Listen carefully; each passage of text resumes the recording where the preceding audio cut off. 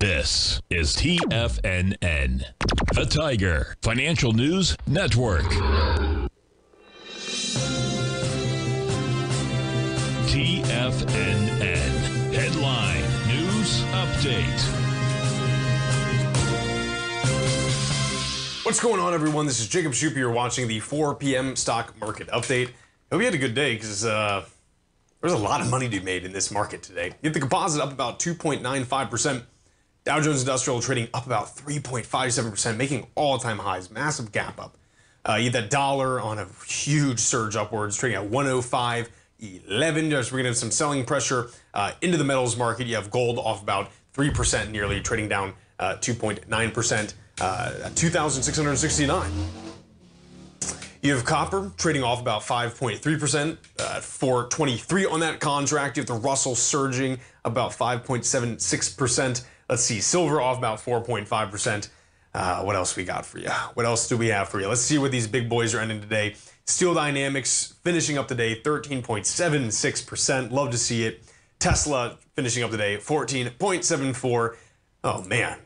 What is it, Sentinel 1? Is Sentinel 1 up 6 points? Yeah, whatever, man. Everything's green. Let's just do it.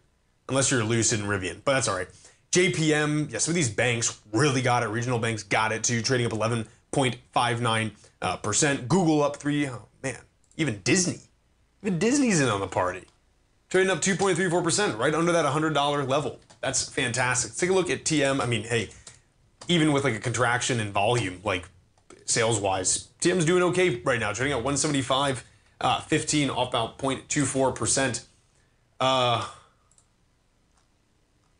Yeah, 20% drop in second quarter operating profit, missing estimates, but no one really minds that much. A lot of this is having to do with the transition into EVs.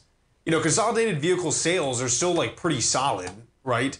In 2023, you had, what is this, 4.7 million versus 4.5 million this year. Okay, I mean, that is a contraction, right? It's been a tough year and stuff like that. And then you have some other guys coming out saying, this is one of the executives, David Christ.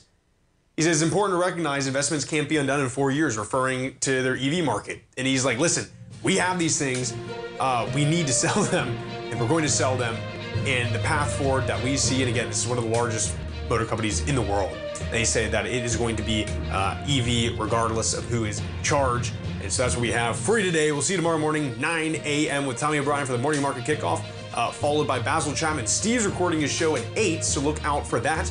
Larry Pesavento, and then I will be with you, and along with Tim Orton, 3 p.m. tomorrow. See you then.